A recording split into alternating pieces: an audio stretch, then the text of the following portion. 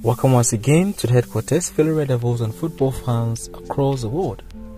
The Red Devils will be back to action this weekend. The players are returning one by one from their international duties to join those who did not get caught up to their national teams. Swiftly, without much time to waste, Malacia, Scott, Varane, Sancho were all available at the Carrington training grounds on Tuesday. Not much injuries were recorded in this international break. However, the club skipper Harry Maguire is reported injured. Maguire sustained an injury when England faced Germany, a game which ended in 3-3 draw. He is said to be sidelined for about 2 weeks.